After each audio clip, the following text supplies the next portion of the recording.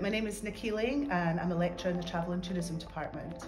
While I've been here, they've been focusing on aviation studies, so airport ground operations and also the job role of cabin crew. Yes, we've been doing safety demonstrations, looking at security and also the cabin service. Oh, excellent. It's always good to welcome new people from different cultures and then show them a bit about our culture and our teachings as well.